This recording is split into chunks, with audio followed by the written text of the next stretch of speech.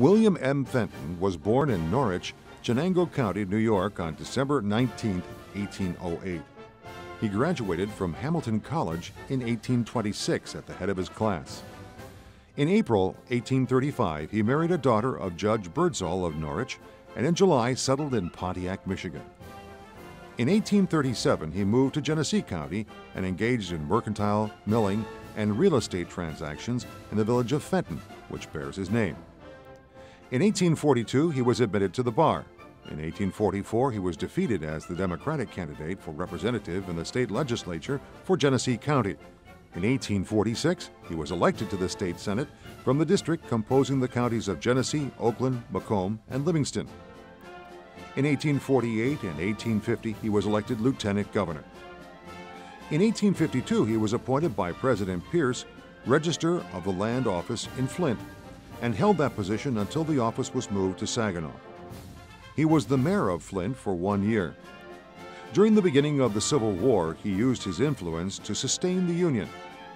In 1861, knowing the difficulties of a financial nature involved the government, he telegraphed to Governor Blair that $5,000 of his private means were at the disposal of the state for the Michigan troops.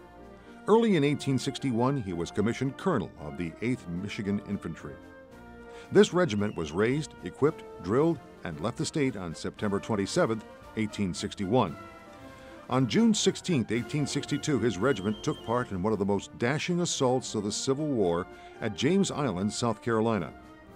Colonel Fenton led a brigade composed of the 8th Michigan, 7th Connecticut, and 28th Massachusetts regiments.